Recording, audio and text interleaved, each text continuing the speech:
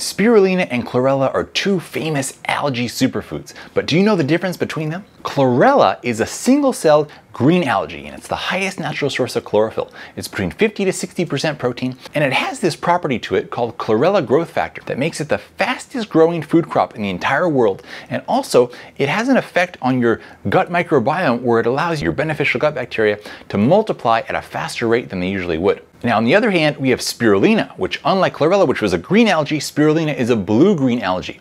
That green is still chlorophyll, but the blue pigment is called phycocyanin. This is a blue pigment that you see called blue spirulina commonly these days when it's extracted from the spirulina.